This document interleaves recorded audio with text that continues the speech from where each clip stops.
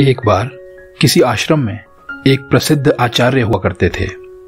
आचार्य छात्रों को सदाचारी बनने, झूठ ना बोलने, सत्य पर दृढ़ रहने के संस्कार दिया करते थे।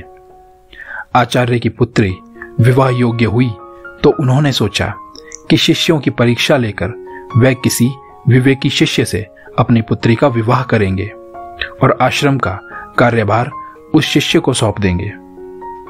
आचार्य ने कुछ मेधावी शिष्यों को अपने पास बुलाया और उनसे कहा, मैं अपनी पुत्री के विवाह के लिए एक सुयोग्य वर का चयन करना चाहता हूं। शर्त यह है कि जो अपने संबंधियों से आंख बचाकर वस्त्र व अलंकार लाएगा, उसी से मैं अपनी पुत्री का विवाह करूंगा। छात्र अपने अपने घर चले गए।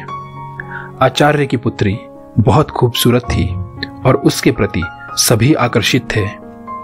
नियत समय तक सभी अपने घरों से आभूषण आदि चुराकर ले आए, पर एक छात्र खाली हाथ लौट आया।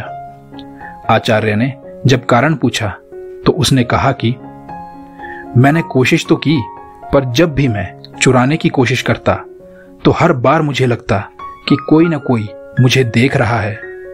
जहां कोई नहीं भी होता वहां भी भगवान तो होते ही थे।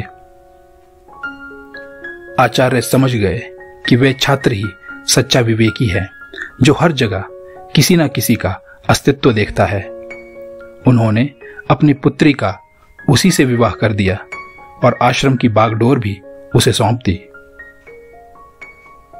इस दुनिया में लोग चाहे कुछ भी कहें, पर हमें कभी भी सही रास्ते से भटकना नहीं चाहिए, क्योंकि जैसा कर्म हम करेंगे वैसा ही फल हमें जिंदगी के किसी न किसी मोड़ पर मिलेगा ही।